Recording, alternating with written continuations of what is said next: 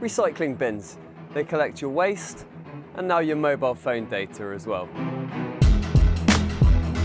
This is a new technology which has been trialled in London, but if you don't live here, don't switch off because there are plans to expand it to various cities around the world. The company behind the technology, PresenceOrb, calls it the real-world cookie.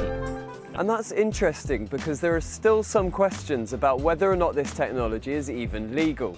Renew are the company who install and manage the bins. They currently have around 200 in London and 12 of them use the PresenceOrb technology. The rest give updates on news, share prices, tube services and so on.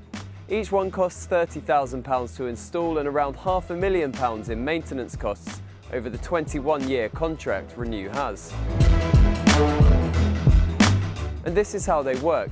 If you walk past one with your smartphone, with your Wi-Fi turned on, it logs your MAC address, which is a number unique to each device.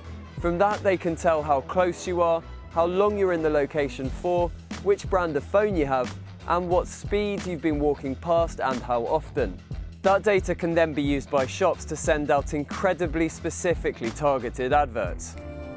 Jack is walking past a digital billboard that is installed with PresenceOrb. The billboard recognises Jack and is able to market to him on behalf of the car company that had the PresenceOrb technology installed. This works just like an internet cookie, but in the real world. In tests running just under a couple of weeks, they collected more than 4 million device numbers and more than 500,000 unique hits, and that's just on 12 bins. Some people have likened it to a Minority Report style technology, although the company says that the data is all completely anonymous. They don't collect personal information on you, just on where your mobile device has been. Now you can opt out and it's very, very easy to do so. You just go to the PresenceOrb website's contact page and they even give you instructions on how to find your MAC number. Now I opted out this morning and it's not a difficult process, it only took me about a minute. But in order to do so you have to know about the technology, you have to know who produces it, you have to know that it's an opt-out system, and you have to find the time to track down the website and opt out of it.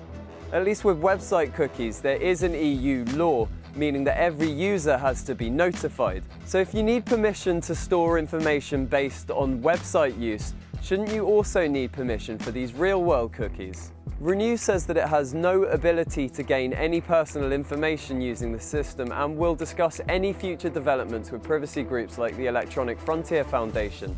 But just today, the City of London Corporation, which oversees the area where the trials have been taking place, has asked Renew to stop all of its data gathering with immediate effect, saying that the public needs to be better informed. And they've also reported it to the Information Commissioner's Office. So what do you think? Is there a problem with this sort of data collection? Do you think it should be an opt-in system or are you just happy to get targeted adverts? Let us know what you think in the comments section below, and in the meantime check out these videos to my side. They're to do with Edward Snowden and his leaks of NSA documents. Take it easy, we'll see you in a bit.